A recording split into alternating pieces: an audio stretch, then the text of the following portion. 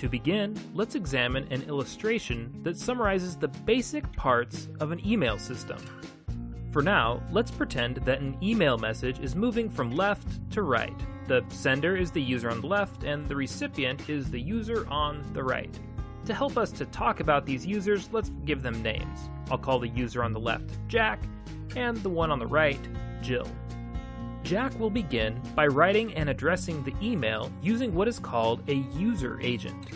In Jack's case, his user agent is an email application that lives on his own computer. Examples of such applications include Microsoft Outlook or Mozilla's open-source Thunderbird email application. These applications are compatible with private email systems, like the one that Jack uses. What exactly is a private email system?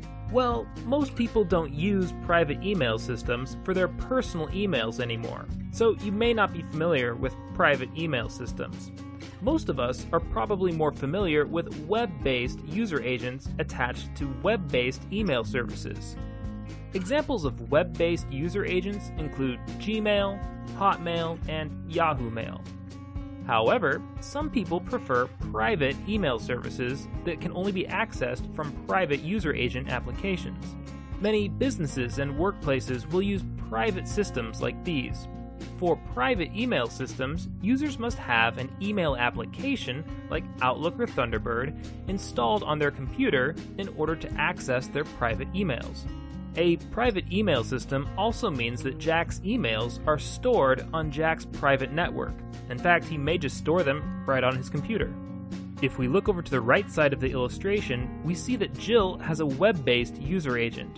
A web-based user agent stores Jill's emails out on the web somewhere. It also means that Jill can send and receive emails from any computer with an internet connection. Jack can only send and receive emails from within his private network, which contains a very limited number of computers. In fact, if it's a home network, Jack may only have one computer connected to it. So Jack writes an email, and then he sends it off through the internet. Jack's email must travel from his private email system through a series of servers called Message Transfer Agents, or MTAs, before it can reach its destination, over on Jill at the right side of the page. Jack composes his message in his user agent, and then when he hits send, the user agent sends the email to the first message transfer agent. That message transfer agent sends the email to another message transfer agent, which sends it through the internet to a third message transfer agent. The final message transfer agent would store the message until Jill's web-based user agent requested access to new incoming emails. This user agent accesses the email for Jill, but since the user agent is web-based, the information has to travel through a completely different internet path between the user agent and Jill's computer. If Jill wanted to send a message back to Jack, the whole process would be reversed. Jill would write a message in her user agent, which appears in her web browser. When she hit send, the email would travel through the internet to her web-based email client. This email client would forward the email to a message transfer agent. The message would travel across the internet through various message transfer agents, and the final message transfer agent would keep the email in storage until Jack's user agent requested access to new incoming emails. In this illustration, you can see that the connections between message transfer agents are labeled SMTP. SMTP stands for Simple Mail Transfer Protocol, which is the communications protocol that message transfer agents use to communicate with each other. You might think of SMTP as the language of email servers, kind of like how Internet Protocol is the language of the Internet. Let's examine one more illustration that shows how email systems work. This one shows many of the same things that we just saw in the first illustration, but it highlights some different details. In this illustration, we see a user, Alice, sending a message to another user, Bob. Her message is composed of a short text message that says, "Hi Bob," and then there's a picture of a palm tree. Alice sends this email using her user agent, which relays the message to a message transfer agent. The message transfer agent sends the email across the internet to a second message transfer agent, This second message transfer agent holds the email for Bob until his user agent downloads all of his new incoming emails. Bob can view the email through his user agent. This illustration helps to show us how email addressing works. When Alice addresses this email, she specifies that it should go to bob@dougj.net. Well, where exactly is dougj.net? It turns out that everything following the @ in an email address is the name of a specific message transfer agent somewhere on the internet. So, in a non-technical sense, the email system asks Alice, which message transfer agent do you want me to send this email to? Alice responds, the one for dougj.net. And then the email system asks, okay, now which user at the message transfer agent do you want me to deliver this email to once it gets there? And Alice responds, send it to Bob.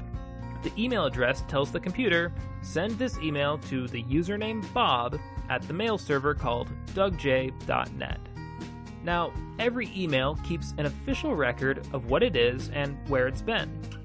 When Alice first composes the email, all it contains is a message and an address. However, once she hits send, her user agent will attach a header that gives the recipient more information. It will add a return address, which shows the recipient who the email came from. It will also add something called a MIME header. MIME stands for Multipurpose Internet Mail Extension. It turns out that when email protocols were first designed, they were only designed to handle plain text messages. However, MIME allows email systems to work around this limitation. The MIME header allows emails to carry different design elements that go beyond plain text, elements such as images, special fonts, and file attachments. The MIME header on an email will explain what the email contains. In this case, it will say that Alice's email contains text and an image. When the message goes to the first message transfer agent, that message transfer agent leaves a header of its own so that there's a record of where the email has been. All subsequent message transfer agents will leave headers of their own as well. In this illustration, there are only 2 message transfer agents, and so the email only picks up 2 message transfer agent headers. The email arrives at Bob's user agent with all of these headers attached. In many cases, the headers will end up being much longer than the email message itself. To reduce clutter, most modern user agents won't display all of these headers, at least not by default. In Bob's case, he can only see the message and a reduced header that tells him who sent it. However, user agents will allow you to see the full header if you ask for it. You could try this with one of your own emails.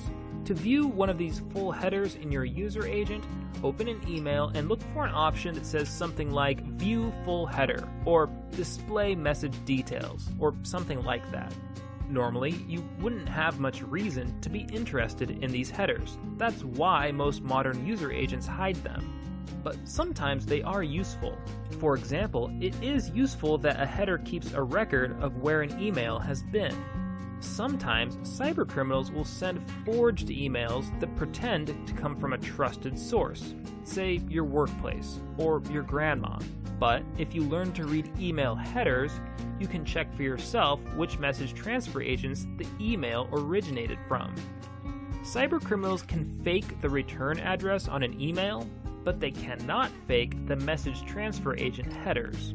If you receive a suspicious email that claims to be from your grandma, it's possible to check the detailed header of the email to determine whether it really came from the same message transfer agent as your grandma's other emails. Okay, that's all for now about email systems. Of course, there is much more to learn about how email works, but if you followed along with this lecture, then you probably already know more than most casual users do. In the next video, we'll talk about security threats that come through email, and we'll identify some ways to avoid, or at least to minimize, these threats.